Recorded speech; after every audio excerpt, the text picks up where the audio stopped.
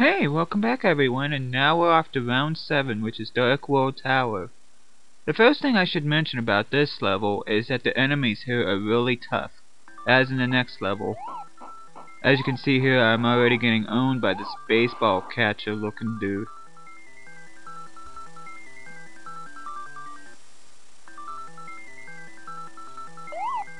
This is the only level in the game where it's vertical. You have to go from down to up.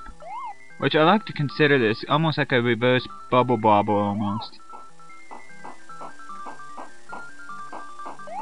Even though the enemies are tough, I'd strongly suggest if you don't have Bert, try to destroy these enemies so you can get a pill.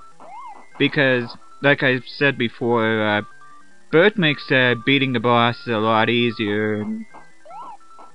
Especially in this level, Bert just makes things a breeze here because if you stay as Mark, this level's gonna be really difficult.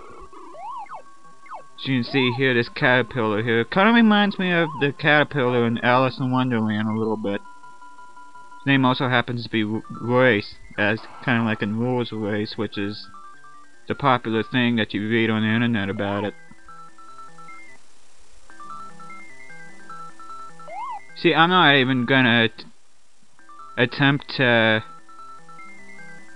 beat anything because I already have Bert, which I strongly advise you not to, because just in case you happen to run out, like if Bert runs out of power. See right there, I managed to kill an enemy and get another pill, but entrance to hell. If you want to be in hell, try the turbo tunnel level on Battletoads. Now that is being in hell. I already got my key.